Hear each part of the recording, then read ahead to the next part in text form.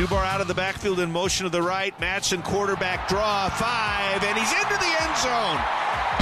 Madsen twice calls his own number on quarterback draws, and he's into the end zone with 42 seconds left. It's 27-13. Green sets up a quarterback draw, runs in the middle, dodges tacklers, he scores, and this game is tied at 27 on the 11-yard scamper from Taylen Green. Green under center. Green with the ball, throws it out, right flat, caught Riley Smith. The captain is into the end zone for the touchdown, and Boise State leads it 34-27. What a wild game last Saturday at Albertson Stadium in front of a capacity-plus crowd. Boise State rallies back from a 27-7 deficit to beat San Jose State. Shane, first off, good morning. Welcome.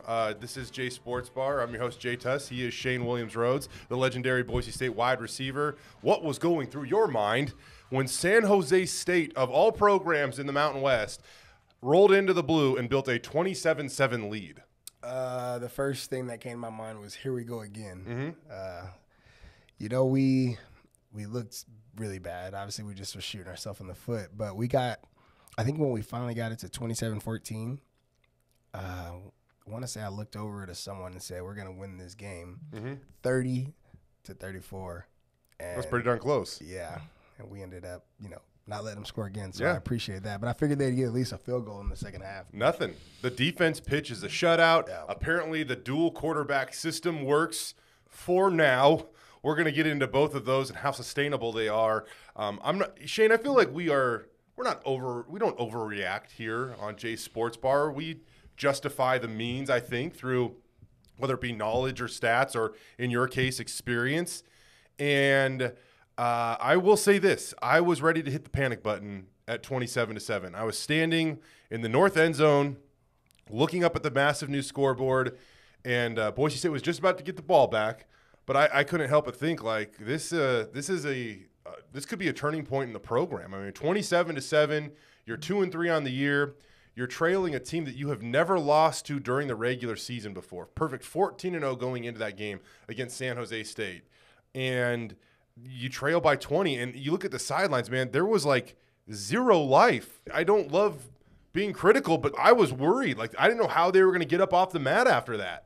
I'm glad you could see what was going on inside, because I was outside, tailgating, and I could see the fans starting to get the pitchforks. It was not a happy sight out there. The pendulum swung so much when it comes to the range of emotions in that game, and in all honesty, maybe even for the future of the program, if Boise State gets blown out by San Jose State by 20 on the blue, I don't really think it's an overreaction to say that the changes probably would be imminent. I mean, because I don't know how you would have hope of beating Air Force or Fresno State or even Wyoming on the blue here in a few weeks. Like, if San Jose State comes and does that to you, then I think it's in everybody's rightful mind to hit the panic button. Either way, Boise State finds a way to come back and win that thing.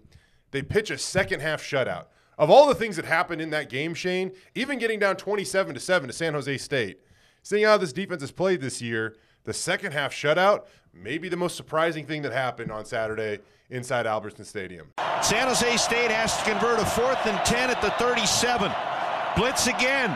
Cordero scampers away, almost sacked, comes to the line, and he's going to be tackled. Game, set, match. Boise State on the sack. Yeah, I got to agree. The defense for a half, we got to see a defense that we've been seeing, in the past. And it was good because where we were, in order to make that comeback, we needed the defense to hold them to no points in order for us to get that one. So you could feel it, the momentum starting to shift. So right before halftime, Boise State scores that touchdown. I'm going to actually start here with the most underrated play of that entire ball game, and it involves a guy I'm going to call local legend. 4th and 6, Boise State's on the 44-yard line. They're down by 20 with just a couple minutes to go in the first half to San Jose State. And Andy Avalos says, we're going to go for it. And with his backup quarterback in Maddox Madsen, he checks it down to his in all honesty, third or fourth string running back, number one in your hearts, though. Oh, yeah. And Tyler Crow catches it 2 yards short of the line of scrimmage. And if you have ever followed Tyler Crow's career, whether it be college or at the high school level, T. Crow ain't getting stopped 2 yards short of anything. Madsen over the middle. Ball caught by Crow. Crow fighting for the first down. I think he got it. Second effort by Tyler Crow. Moves the sticks and gets the first down. They threw to him short of the line, and that was all effort by Tyler Crow to get the first down. And that was the underrated play in the game that really sparked the comeback. No, yeah, I totally agree. Obviously, knowing Tyler personally, watching him in high school, the kid was an absolute monster. Yep. And so, yeah, that was once he got the ball in his hand, you knew he was going to finish the play. And it was good to see, him finally get a shot with him being hurt and all the injuries in that running back room and him being a walk-on, earning a scholarship, and just going through the whole process of just through the program to finally see him get his shot to make a play. These moments can often be overlooked, but we're not going to let this one be overlooked. So this week I asked Andy Avalos about the significance of Tyler Crow's energy, that he was the one that not only the play helped spark him, but his passion helped spark that team in the comeback.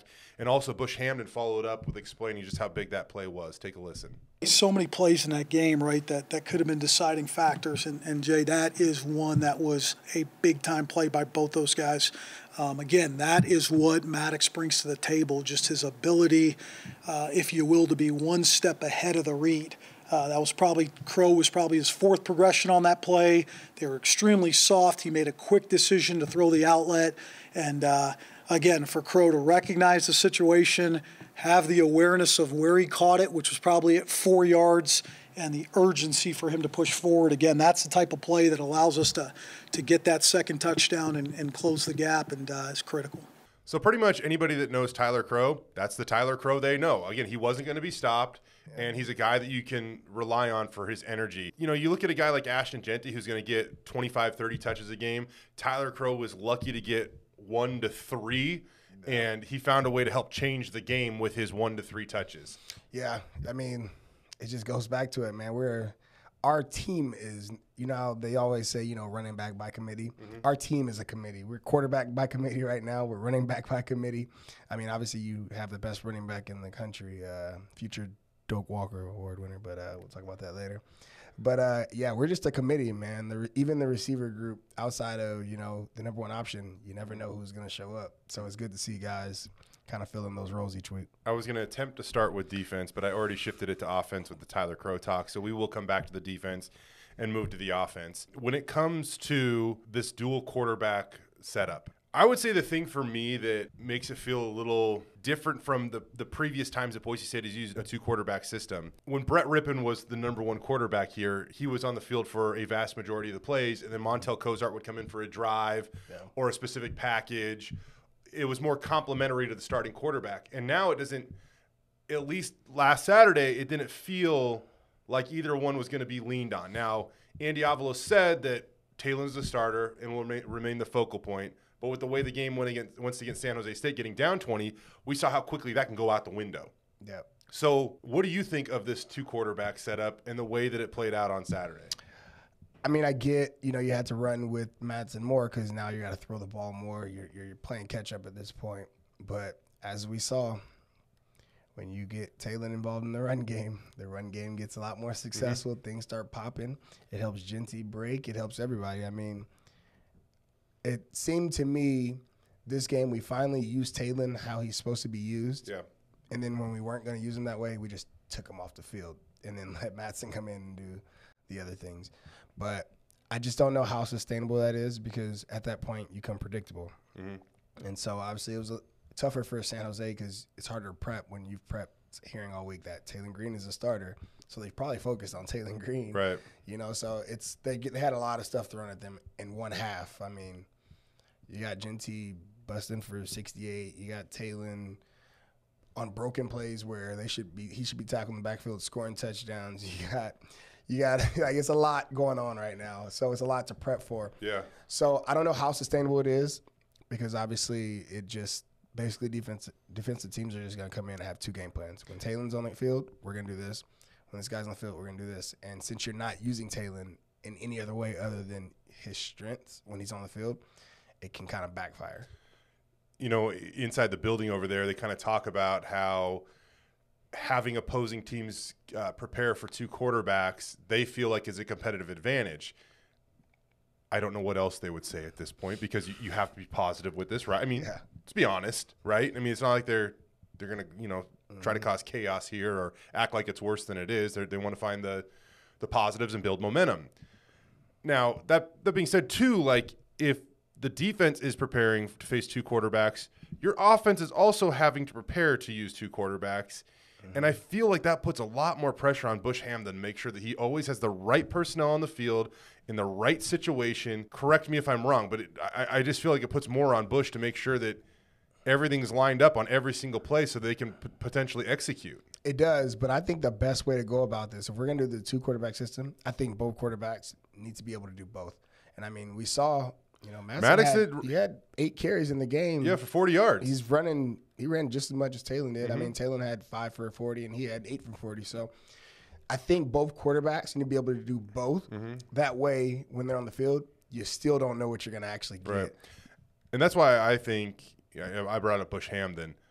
I don't know if he's getting enough credit right now. I think Bush is phenomenal at what he does. I think as soon as they kind of have a little more stability at the quarterback position and some growth at the quarterback position, you're going to see this offense evolve and take yet another step. But he puts up 500. His offense puts up 519 yards against Memphis. Comes back here, puts up 491 against San Jose State, and they needed every single one of those yards. He's getting 2 quarterbacks ready to play. He has the #1 running back in the country when it comes to yards from scrimmage. He has the #1 wide receiver in the country when it comes to receiving, or in the Mountain West when it comes to receiving yards.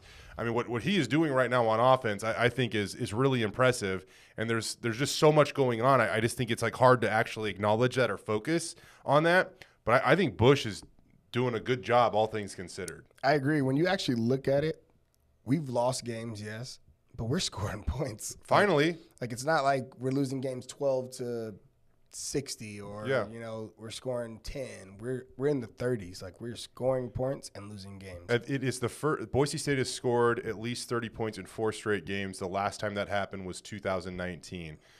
With 35 points against San Jose State, they are knocking on the door of 30 points per game for an average on the season. I believe they're at 29.7. The last time they averaged 30 points a game for a whole season was in 2020, which was Brian Harson's last year here at Boise State.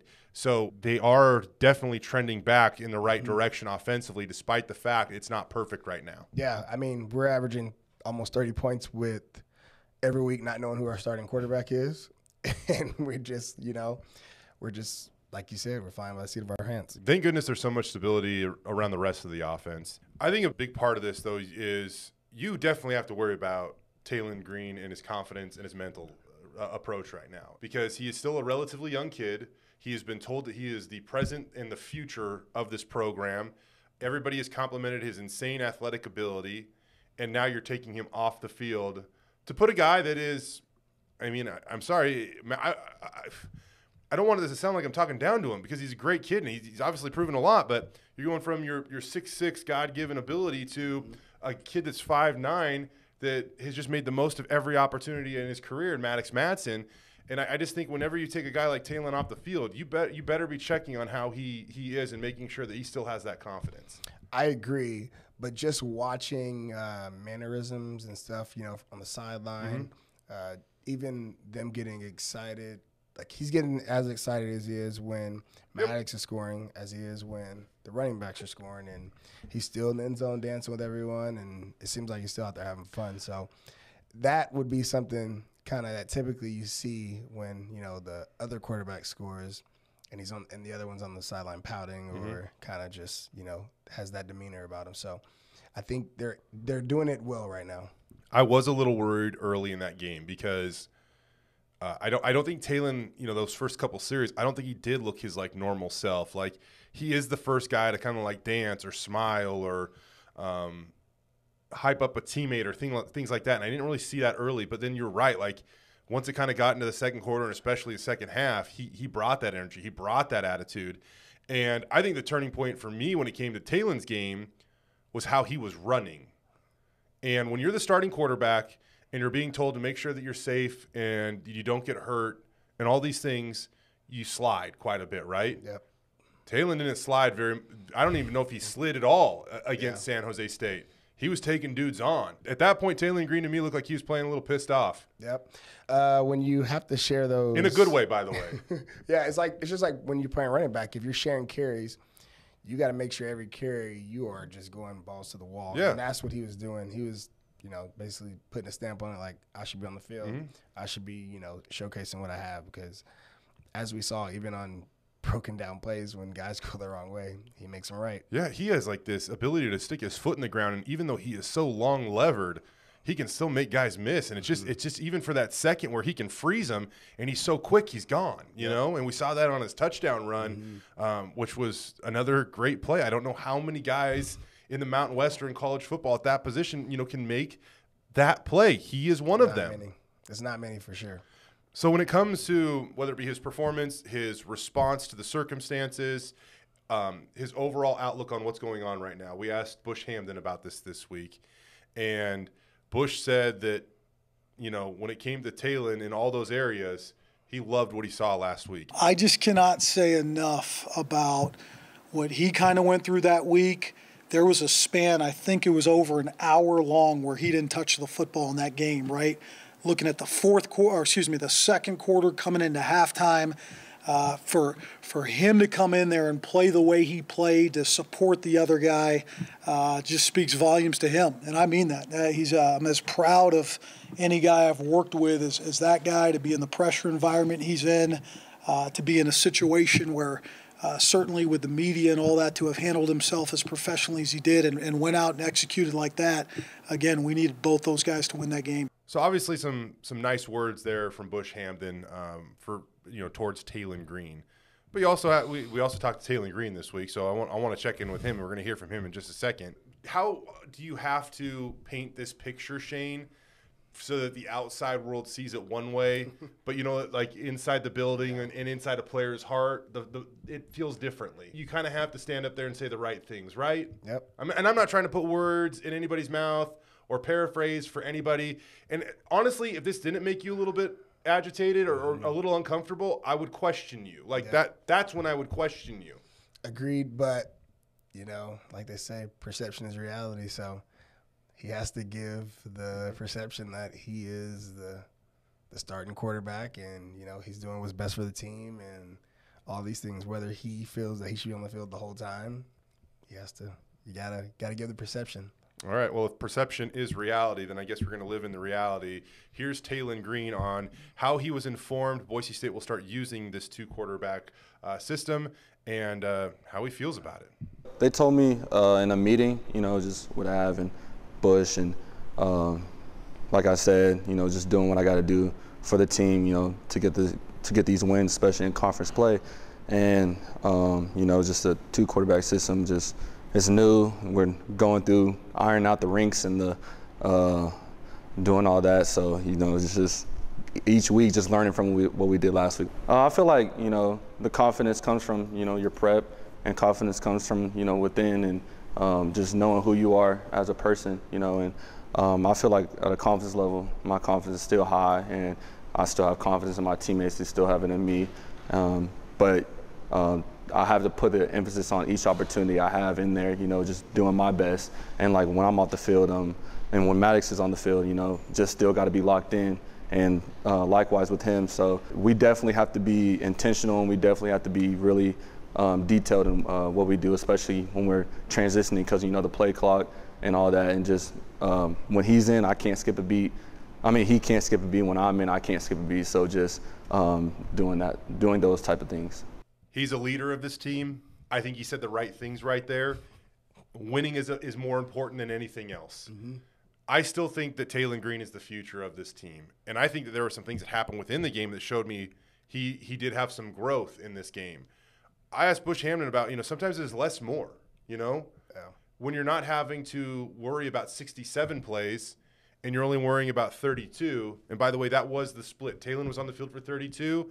Maddox Madsen was on the field for 35 plays. Now all of a sudden your focus, you can really start to get some tunnel vision when you're on the field about what you have to do.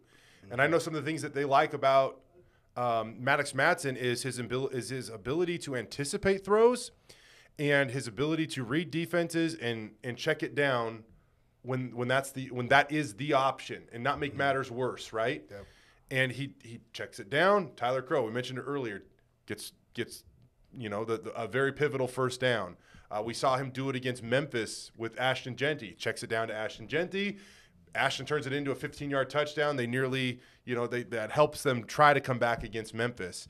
So ironically, this play also involves Tyler Crow. Second half, right before the fourth down conversion, Taylen Green gets a call where he's looking downfield. It's not there. He immediately finds Tyler Crow for an 11-yard gain and a first down. And so those are the things that I think are really encouraging, that when we look at Taylen Green's game and see, like, maybe less is more right now. His shot play to Eric McAllister, his footwork was beautiful. Yep. Like, these are like the little things for Taylen to like really make that next jump. He's got to achieve on a consistent 67 play type basis. But when you cut it in half, now all of a sudden you can really have that tunnel vision, I feel. Yeah, I agree. And you can see that both quarterbacks, are getting better. But when you look at the negatives of both, you got to see that we obviously know having Maddox in there, he's going to force some balls sometime because he believes in his arm. You can tell he believes in his arm. And then when Taylen's in, it's good to see him now taking the check downs, because before, the system, they started doing the 2-quarterback system. Taylen was holding the ball and then just escaping. Mm-hmm. So now he's still trying to find and going through the full progression of, the 1, the 2, the 3, and then the check down, right? So and to then see him do that instead of escape, usually you want to escape after you check your check down, right. So then you don't have to. But it's good to see the growth of both. And I think they're going in the right direction. It's kind of weird when you have to do it 2 quarterbacks at a time, but it's obviously we can see the development is coming in. One other thing that I wanted to ask you about is the lack of a senior or an upperclassman in that quarterback room. And I thought of this while I was driving to work on Saturday before the game, and I was like, I'm going to ask Shane about this. Because I do think that is something that we can overlook, and I do think that there's a significant impact on that. I think it's going to be hard to achieve in the current climate of college football, because if you do have an upperclassman at quarterback, it's going to be very hard to recruit a young and talented quarterback that wants to play early in his career. I think that's just going to be the challenges you face right now with the freedom of the transfer portal. Because even if you do get him here, and he's like, I don't want to wait 2 more years to start, I'm going to hit the transfer portal and go somewhere else and play. Yeah. But you look back, and, you played with Grant Hedrick. He became the most accurate passer in the history of the Boise State football program. Yes, more accurate than Kellen Moore. Mm-hmm. He set the career completion percentage record over Kellen Moore, right? But I bring up Kellen because Grant got to sit in that quarterback room and just marinate for years watching Kellen Moore do what he did. Kellen Moore had some guy named Bush Hamdan that he got to see how it was done, right? Yep. And right now you literally don't have anybody that's older than a sophomore in that quarterback room. And, this week I asked Bush Hamdan about it, and he brought up, Colt Fulton. But Colt's he played at a great high school. He had a lot of success. I feel bad for him because he was one of those COVID seniors that either you didn't get to play, there wasn't a lot of tape on you, and so it's really hard to get recruited at that point. But he's obviously a kid that's, gifted between the ears, and he really helps out the Boise State football program. And he's not talked a lot about, and Bush Hamdan, freely brought up Colt Fulton. But still, though, there is not anybody that has legit college experience that is a junior, senior, has been in a program for 4, 5, 6 years now that can help kind of these younger guys. Yeah, and that's tough because, like you said, even like Grant was able to literally go in the game, pull Kellen out, run a few plays, and come back out, and then Kellen goes back in. So, like, he actually got to play with Kellen. He got to learn from him for 2 years in the quarterback room. You go down the list. You had Finley, who got to watch Grant, and then you got, Finley did a year, and then while Finley was doing that year, you had Brett. Brett got to learn from him, and as it goes and goes and goes, there has almost always been just that older presence, and whether they have had success on the field or not, I think that it adds value to that quarterback room. And For sure. I just think it's different at times when you hear stuff from your coach and when you hear from somebody that is similar in age to you that you respect because he has a little more experience than you and can really relate to you, whether it be in football or in life. And I think there is absolutely something to that right now as this young quarterback room tries to grow up in a hurry. I think the biggest part about it too is not all, but most of football players, just in general, we're visual learners. So which is why when you do plays and you install plays, we literally walk through installs. Like, this is where you go. We walk through it. You do it. They show you what it's supposed to look like on film. Then you go walk through it, and then now you do it in practice. Yeah, it's like we're visual learners. So to not have an older guy to go out there and literally watch and learn from, it's kind of tough, because basically you're learning. Not necessarily on the fly because you didn't get to see anyone else do it. Mm-hmm. So when you got here, who was that guy for you? And I don't want to suggest it's Matt Miller, but you still he played a different position, but still Matt Miller's that guy that checked all the boxes: film study, preparation, taking care of his body, working out, being extremely tough as he had a number of injuries that nobody ever even knew about because he just pushed right on through playing with them all the time. But I think it's different because that also brings out the competitive desire and fire in you, right? Mm-hmm. Like, we're all competitors, and you can say that you want your teammates to be great and all this stuff, and I totally get that. But if you're not pushed by your teammates, then, again, I'm going to question what is wrong with you. If you see him there, I'm like, well, damn, how can I show up? I don't care if it's 1 minute before he does. How can I be there to greet him when he walks in the door? You know what I mean? Like, it's different. It's just different when it's a coach and a player. It's true. The guy for me, so obviously Matt, yes. Matt was basically a mentor, a really good mentor for me because I would play with him for 3 years. Yeah, you got here in 12, and he got here in 10. He redshirted in 10. So, yeah. The guy that I actually because it was kind of the guy that I was brought to replace his role, which a lot of people forget about this guy. I don't know how, but Chris Potter, man. Dude, I saw Chris at the game this last week. Yes. He's doing great. He looks great. Yeah, man. Chris Potter was the guy for me who I watched because, I got here. He was the guy, was the smaller guy. He did all the quick things. He was the punt returner. Yep. So it was like, okay, Chris is a senior. You're a freshman. All these plays that he had, this is where we're going to eventually fill you in at. So just kind of learn from that guy. So I got to watch someone. I didn't do punt return my first year. Chris was the punt returner, him and Mitch Burrows. So I got to watch those two do it. I got to learn. Even though they had me doing punt return our freshman year, I never got to do it in a game. But in practice, it was those two would go, and I was the next one. So basically Pete was getting me ready because that is a wild place to be, is back there on punt return. But kick return, obviously me and Jay just got to do that as freshmen. But yeah, I sat behind Potter and I got a few of his plays from him so I could run them. But for the most part, a lot of the vertical stuff down the field, I got to learn all that stuff from him. I got to watch how he created separation. He was technically just as small as me, if not smaller. And so I think height-wise, he might have had an inch on you, but stature-wise, he's probably a little slimmer. Yeah, so it was good to watch how he did things and how he went about it. So it's like how you say, you get a chance to watch it visually. And so what was you had a great story about Tank Lawrence last week. What was the story that, give us a story about Chris Potter where you just saw something that he was doing. I don't know whether it was lifting. I don't know whether it happened in June, July, January, August, whenever. What's the story that, without him, you wouldn't have become the receiver that you were, which was a receiver that played as a true freshman? I think the biggest tip that I took away from Chris was not, okay, no disrespect here, Potter. Chris wasn't fast, but he was smart and he was quick. Yeah. And so watching him, how he ran his routes, and it was what he did is he used a lot of tempo because he wasn't super, super fast. Mm-hmm.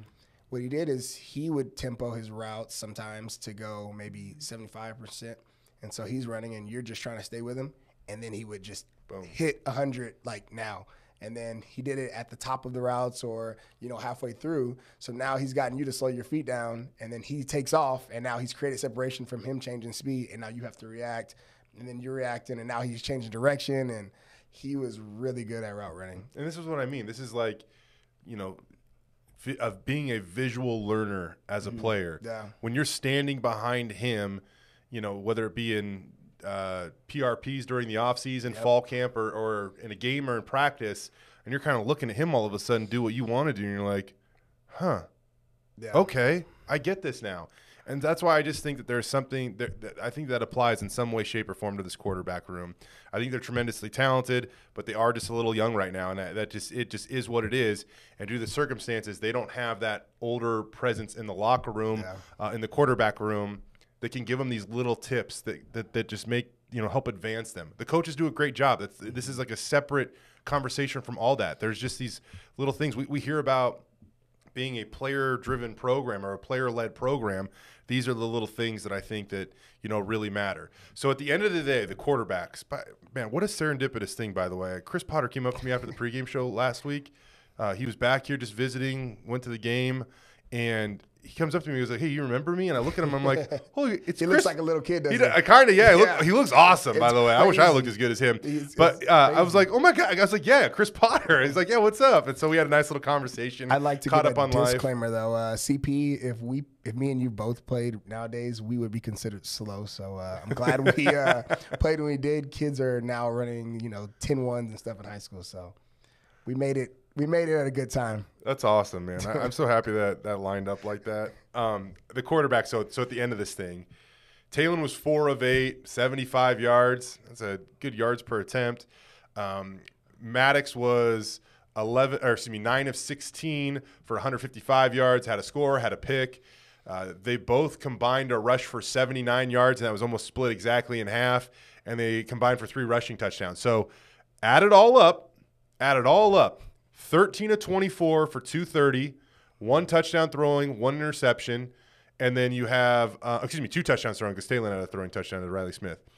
And then on the ground, you had 79 yards rushing for 3 touchdowns. That's 5 total touchdowns and almost 300 yards of offense amongst over 300 yards of offense for your quarterbacks. You take that stat line actually any day of the week. For sure. But how do you, I guess football is all about, controlled variables and uncontrolled variables. And the problem is with having 2 quarterbacks is, let's say Taylen just wakes up on the wrong side of the bed that next game day, and one quarterback is doing really good and then the other one isn't. Like how it just adds another uncontrolled variable in there, having 2 quarterbacks to lead one offense. That's the problem. Well, moving forward, we did ask Bush what he learned from this last week. Is 2 better than 1? In his mind, it is for now, but it's not something he prefers. Take a listen. Yeah, I probably want to just have one quarterback, I just think for that added layer, it's for a long time here we've been so heavy on personnel groups, as you guys know, dating way back, and sometimes going into a game with 40, 50 different personnel groups to give guys a role, play guys their strength. It's probably the first time I've been a part of even adding to that number based off your quarterback moving in and out. But again, it's a testament to both those guys, the ability for them to stay locked in while they're not taking every rep and still be extremely productive. What this comes down to, Shane, they're doing what they feel like they have to do to win ball games, and I can't really fault them for that, because they got to get hot, they got to figure it out, and just like last year, when Andy Avalos made an in-season change at offensive coordinator, and a lot of people forget this, Andy Avalos was named the Mountain West Coach of the Year last year. He got it figured out. They won 10 games. They went to a bowl game. They won the bowl game. They played for the Mountain West Championship, came up short in that, but he made a really critical in-season decision, and it worked. And we're about to see if it happens again, because this is another unconventional way of going about it. 2 quarterbacks, yes, it's worked, but as you heard Bush Hamdan even jokingly say right there, he would prefer 1.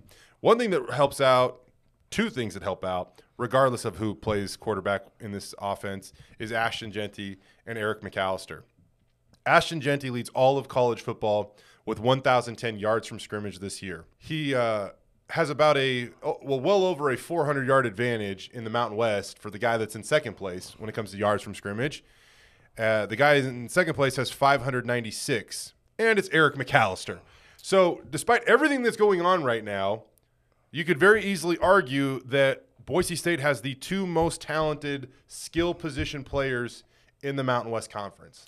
Those two are those. That's the controlled variables that I was just Controlled talking about. variable. Those are controlled variables. We know for sure we have a receiver that's going to show up every week, and we have a running back that's going to show up every week. What do you think of Ashton, and what do you make of his fumbles? It's part of the game.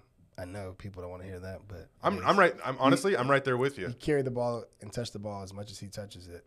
It happens. It does, and I know that people are going to hate hearing that because they expect that they want perfection and all this stuff. But when you run like Ashton, and when you give Ashton the ball as many times as he is getting it, he leads the country in touches too at 145. Yeah. I mean, his work usage is so much higher than it was last year that he is figuring out how he has to physically recover between games, play through pain in games. These are all things that he's done, previously in his career, but it is at such a heightened level because of the way that he's playing and the level he's playing at, meaning the highest level of college football, that he's got to figure this stuff out. And yeah, they can't happen. We got to say that. I get it, but it doesn't mean they're not going to happen, right? I'd be more worried if his ball security was bad, but if you look at both fumbles, dude, the second one, I got a beautiful shot of it, hat right on the football. Yeah, there are times. I liken a lot of stuff to baseball, Shane.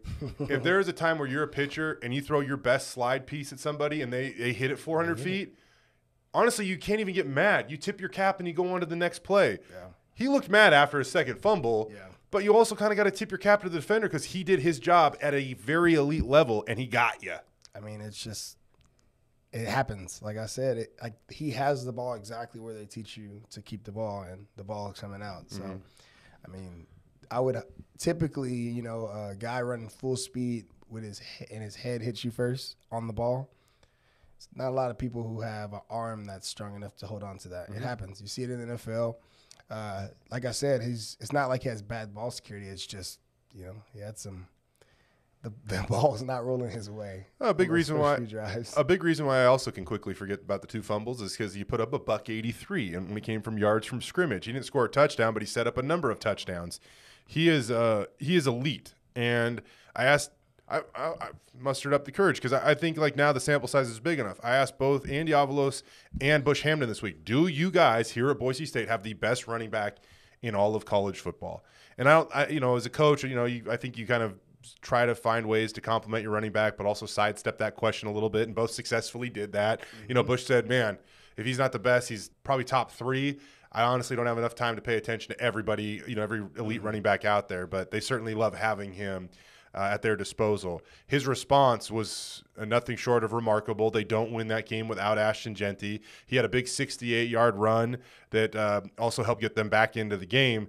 And another thing when it came to, it's almost like the quarterback situation, Shane. I know coaches at times, I think that most would admit this, they get a little stubborn with fumbles, and they feel like they got to sit guys for a while to make them learn a lesson. Well, he sat the last 7 minutes of the first half, but Boise State clearly knew if they were going to win that game, they needed Ashton Jeanty. And I don't know how many plays on offense he missed in the second half. I mean, he was there almost every single offensive play. Yeah, and I think there was another game he fumbled and they sat him for a bit. North Dakota has 2 fumbles. They get down near the goal line. He's the guy that runs the Wildcat package. He comes in, scores a touchdown. Yeah. So he certainly knows how to respond in game. Yeah, I mean, like we said, it happens. But at the end of the day, I'm excited because I want to see what the Doak Walker, trophy looks like. I've never seen one in real life, so it's going to be good to kind of bring one of those back. If Boise State stays in the thick of it for a Mountain West title race, I don't see how there's any way he's not in that conversation. I hope that the rest of the country starts to find out about him. Well, I don't know, maybe we don't hope that. Because that transfer portal is going to heat up for him this offseason. Or I shouldn't say requests for him are going to heat up this offseason. I will say this, though. All the fans on there that on social media are suggesting he's gone in the transfer portal, just chill. Find a way to keep him here, if anything. Yeah, let's get that GoFundMe going. Right? Guys. Man, that doesn't help the situation. Yeah, he's gone. But maybe, but I'd be more worried about trying to find a way to keep him here. Yeah, for sure. We got to silence that talk. Eric McAllister continues to be unbelievable. 170 receiving yards. He shows up each and every week for this Boise State football team. I know you want to see some other guys in that receiver room step up too, though, Shane. Yeah, I definitely would like to not have to look at the stat line and know that the running backs and the running backs had, I think, 3 guys that had more receiving yards and stuff than like the next 2 receivers. Right. It's pretty close. After Eric, you're saying, yes. It's pretty close. Yeah, because Ashton Genty had a few receiving yards. Tyler Crow did. Even Breezy Dubar had a catch last week. So you're probably right on that. I do think that, getting back to Maddox Matson really quick, I still do like his anticipation. I do think that now that they've taken the step where they've shown that it can work, sometimes I kind of wonder, now do you have confidence to get a little creative? I kind of mentioned this last week. I think at some point we see both Maddox and Taylen on the field together. Ooh. I don't know when it happens. I don't know what it looks like, but at some point in time you're going to have a little fun with it, right? Like that option's there. It's probably coming. Okay, probably coming. We'll wait and see. Who knows when? Maybe they got to figure it out during the bye week, or I don't know. It'd be fun to see it happen, though. I think it will happen on defense now. Finally get to defense. Like I said, it was the most shocking thing of the entire game for me. The fact that Boise State, after giving up 27 in the first half, and they could not stop Chevin Cordero to save their life. I mean, they really couldn't in the first half. Tackling. Tackling was awful. They had 10 explosive plays in the first half alone. So you're talking about pass plays of 15 or more yards, rushing attempts of 10 or more yards, 10 in the first half alone. San Jose State gets 2 in the second half. What happened? Just watching the first half, tackling was so bad. It was so bad. I think on one of his touchdowns, the quarterback might have broke 3 tackles. Yeah, it was not good. And they weren't he was running through guys. Especially the he first looks one. like Ashton Genty going to the pylon. And I was like, what is going on? And if you have a guy like that who can escape, that then changes things. And now guys are a little more aggressive to come up, and now we're getting hit over the head on pass game. And yeah, I don't know. It's just weird to see how the first half looked tackling and then how the second half. Because it's not like they went and did any tackling drills, Nope. Hey, I mean, how does that improve so much at halftime? And we talk about it all the time. Obviously being a coach now is we tell the kids, like, you got to want to tackle. If you don't want to tackle, you're not going to tackle. Mm-hmm. And so I think defensively, when obviously the offense started scoring a few more points and they felt like we're in this game, if we just do our job, then they'll, do theirs. And that's what it seemed more like to me than, yeah, man, that's just the way that it flipped that switch was pretty crazy. Chevin Cordero, San Jose State's quarterback in the first half, 11 of 16 for 242 yards. That's an average of 15.1 yards per attempt. So every time he put the ball in the air, explosive play. Is an explosive play, right? Yes. 3 carries, 32 yards. Every time he ran the ball, explosive play. Yep. Right? That's true. Second half, 12 of 22 for 83 yards. That is 3.7 yards per attempt. In the pass game. In the pass game. I mean, that's hardly 3 yards in a cloud of dust, barely getting a first down at that point. 3 carries, -3 yards. See, look at that. His quarterback efficiency rating in the second half, 77. That's in the mud. His quarterback efficiency rating in the first half, 195. All-American. I still their ability to figure that out when they haven't really figured it out all season was remarkable. It gives me hope for the future. But now, just like we talk about the quarterback position, is it sustainable? Can they do this again this weekend in Fort Collins against Colorado State? The best thing for the defense is the last half that they've played of football, they've seen who they could be, right? So they struggled all year, and then now they finally put something together. And they found a way to win, I think, is the biggest thing. Because if you just rewind it to last week, we were up 17-0. Yep. And we found a way, and we weren't able to find a way to win after being up. And then you backdoor that this week, we were down 17-0, and we found a way to win. So they're starting to learn, we all work together and we all do our job. You know, if you're the first guy there on the quarterback and he's scrambling, you probably should make the tackle. You know, it's the quarterback. It's not even the running back. So just everyone doing their job and finding a way to win last week, I think that they'll be able to build on that. I think that's the progression they're making here. That was in the first half, Chevin Cordero was very comfortable in whatever he did. In the second half, he spent a lot of time patting the ball, looking downfield. Okay, time to get out of the pocket because the clock in his head is expiring. Get out of the pocket, look down, look back up, and it didn't work for him. And Boise State did a great job. Amarion McCoy comes up with a big-time interception when they needed it, and Andy Avalos says they're going to need Amarion McCoy to continue to be a playmaker for them. And, you know, I think that, you know, they mixed and matched from personnel. I think that it's taken a little bit longer than anyone would like to hope that it takes to figure it out. But, you know, when you have a backup, when a starter goes down at one position, maybe the best answer isn't always his backup. Maybe it's moving a guy like Andrew Simpson all of a sudden to stud, and then Andrew Simpson's backup is better than the backup at the position you're moving Andrew Simpson to, right? Yep. And so now Andrew Simpson is rushing the passer at stud. You have a guy behind him that's responding to play his role, and they just did a really good job of mixing and matching some pieces and achieving the result that they desperately needed, not only for, you know, the San Jose State game, but really for the rest of the season. I'm going to go back and quote something from 2 podcasts ago. 2 episodes ago. I thought you were going to say Tupac. I was like, okay, what up? 2 episodes ago, we talked about when I was talking about learning offenses and how you learn the playbook. If you know what the other guy on the other side is doing, you can move to that position. But if you are a young guy and you are only learning that one position, then they don't have the ability to do that. So you got to have some smart football players down there to be able to do that and move guys around. I think Andrew Simpson's a smart football player. I think that Andrew Simpson is going to be a massive star on this defense in the very near future. And he was a big reason why they were able to pressure the quarterback and make Chevin Cordero uncomfortable and win that game. And they're going to have to prove it again. And I think they're figuring out their personnel and where they need to put guys to succeed. I think the guys are have a better understanding of what it takes to prepare for a game and succeed.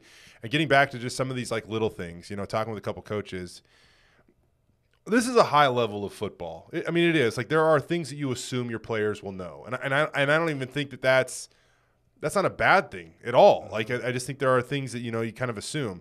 When you've had a guy that's a senior at one spot and he leaves and you have a freshman replace him, maybe you forget about some of those the smallest of details. You're like, man, I got to go back and I got to teach this. I know it also gives me a better understanding now why Chris Peterson always said, you know, I want you guys to have the idea that you're going to learn like you're a kindergartner every time you go, or whatever. What was it? First grade or kindergarten? Teach me like I'm a first grader. Teach me like I'm a first grader. It's not missing anything, and now I understand the value of it. But it's even simple walkthroughs, right? Like, you call out a play. This is where you're supposed to be. What are you doing?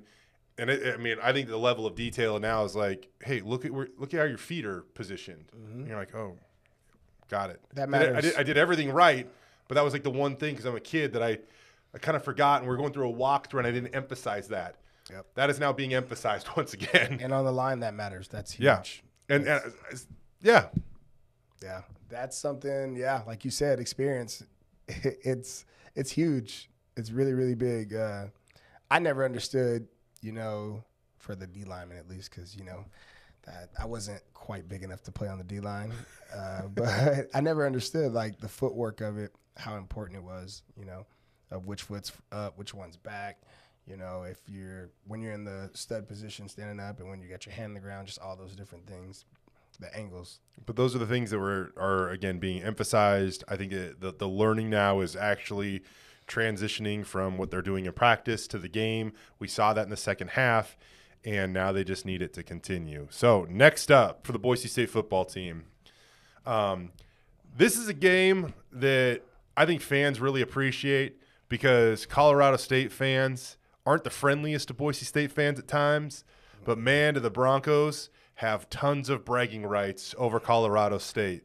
When you look at this all-time series between Boise State and Colorado State, the Rams still got that goose egg in the win column. The Broncos undefeated all-time against Colorado State. They're going to try to keep it that way, and I am sure that there's going to be plenty of motivation to keep it that way, Shane. Can I just make one request? What's up? Can we not try to have the biggest comeback against Colorado State. 2017, one of the best games that I have ever seen. It took overtime, an onside kick prior to overtime. The Broncos, it was one of the biggest deficits they've ever had to overcome. This one against San Jose State was, I believe it even edged that one out, but that one felt like it was almost insurmountable the way that game started. Actually, no, that was 28. That was 28-3, so it wasn't bigger. Still Super Bowl score. State. Yep, exactly. But they overcame that thing. So yeah, hopefully it won't take that type of effort. I mean, I remember when I first got here and fans were always agitated that the score was 40-3 at halftime and nobody really wanted to stay for the second half. Make us go home early, okay? Make us go home early. I think this week we got the battle of the best receiver in the Mountain West. We do. Torrey Horton. I think we'll have to see. We think he's going to be available. Torrey Horton, I mean, he's the guy Boise State missed on. I know. I wish the best for him. His brother played at Boise State. Tyler Horton was a great cornerback. Had the 99-yard pick six at Nevada. But man, it would have been nice to have. He would be. Imagine him on this offense. You put him and Emac out there. Yeah, that's a tough one. You could be quarterback. For sure that we missed on. That's real tough that we missed that. Yeah. I'll be sure. And yeah, every opportunity, by the way. I mean, Torrey committed to Nevada out of high school, and then when Jay Norvell went to Colorado State, he followed Jay over there. He's an easy guy to root for because he was a guy, from my understanding, I do not know Torrey Horton, and I don't know people that know him, but I know people that have a very good understanding of the game, and he apparently had significant interest and people tried to lure him into the transfer portal, and he likes where he's at. He likes his opportunity, and I definitely admire and respect him for that, because he probably could have gone off to some SEC school and made boatloads of money for this, his final year of college football. For sure. I actually want to reach out to Tyler, see who he's rooting for this week. Right. You know? Got him blood thicker than water, right? Yeah, we'll see. Sometimes you're loyal to the soil. It should be a good matchup. Colorado State made a quarterback change not too long ago themselves. It's worked out for him. Turns the ball over a little bit. I made a prediction last week that Rodney Robinson was going to get a pick. He came up short of that prediction. I still think it's coming soon. You see the frequency that Colorado State turns the ball over. Maybe it's this week. Amario McCoy did get that interception last week. There's going to be opportunities there, and it's going to be up to the secondary to take advantage of those opportunities, put themselves in the right spot, and then hold on to that opportunity when it is thrown directly at their chest. We'll see if that happens, but where are you going on this one? 7.5 points. Boise State is favored in this contest. On the road. I know it's been an up-and-down season. Colorado State played Colorado unbelievably tough a few weeks ago, but we're also kind of wondering, well, is Colorado that good? And then they get blown out by Oregon, but then they play pretty well against USC and they make it a game. But who is Colorado and who is Colorado State, more importantly? Do you got the over-under? I don't have the over-under, but I can look it up for you. Here we go. I got you. What's that? So we're going to go double quarterback system. We're not going to fumble the ball twice. So I'm going to go 38 to 28. 38-28. So they cover. Okay, I'll take that. 7.5. The total actually, it actually is a little bit more than I thought. The over-under is 60 right now. Depending on where you look, 60.5, 61, but somewhere between 60 and 61. But you'd hit the over and you have the cover. Boise State barely hitting the over too, huh? With that by 6. Mm-hmm. Yeah, I like that. 38-28. It's just the fact that I've covered this team for too long, and I like their ability to bounce back, and I maybe have too much confidence in them, and I almost felt like I did last week, But they got it done, and so I'm just gonna. I was the kid that my dad would be like, "Don't touch the stove, it's hot," and I'm like, "Well, is the stove really hot?" Is it hot to you? I bet, Dad. I check this out when you're not looking, and then I got a gigantic blister on my thumb. That was me. So I was that kid. So it's time to touch the stove again. I say the Boise State wins. I think the Boise State covers, and they continue their dominance over Colorado State this weekend in Fort Collins. Over hits. I think Boise State. I think that now all of a sudden that people are even the Vegas bettors have now dropped some of the Boise State scoring expectations, and I think the Boise State's on the upward trajectory when it comes to that. I actually do like the over because I think the Boise State's going to be able to move the rock and score And, it's going to be interesting. It seems like there's always something that pops up with an injury, who's in, who's out. We'll be paying attention to the offensive line. We've been talking about George Holani for weeks. I think that, you're so close to the bye. I don't know what's going to happen, but it's almost like you sit him one more week and you get even extra. You almost get 3 weeks of recovery if you sit him this week because he's not practicing. I'm saying if you hold him out of practice, I don't know what availability you would have as you try to come back, but then you have next week off as a bye, and then you don't play to the following Saturday. So you really do almost build in 3 more weeks of recovery by not playing him this week. Yeah, and I think if we get him back, that'll be huge for Ashton Jeanty. Huge. I know people don't typically understand that, but him to take 8 to 10 carries away from Jeanty would be big. It would be big. It would, and on top of all that too, just getting him off the field, even on plays that aren't designed for Ashton, where he's just in pass pro or something, get him off the field a few more times a game. He played a lot in that second half, and before we wrap this up, I wanted to point out one more thing. He actually went the wrong way on that carry that Taylen Green scored on. I saw your tweet. Yeah. He went the wrong way, and he admitted it. And Taylen Green had a little miscue like that down at San Diego where he went the wrong way on a handoff, and now his athletic ability saved his buddy. And when Taylen and Ashton got back to the sideline, Ashton was like, "Thank you, man. You saved me." And I love the fact that Ashton owned up to it, said that one was on me. I feel like he wanted to take accountability for that. And I also feel like it's easier to do that when your buddy bails you out and scores a touchdown. But that goes back to that. Ashton had a 68-yard run. He didn't go to the bench. He stayed in the game. He had another run. He gave him another carry, and they dialed up another carry. But this time he went the wrong way, and Ashton goes out Taylen goes out the back door and saves him. So we'll see if Boise State can continue to keep it rolling. That is, believe it or not, 3 wins in the last 4 games. We'll see if they can make it 2 in a row this week in Fort Collins. Shane, as always, I appreciate it. No problem. All right, this is Jay Sports Bar, serving the Idaho sports community.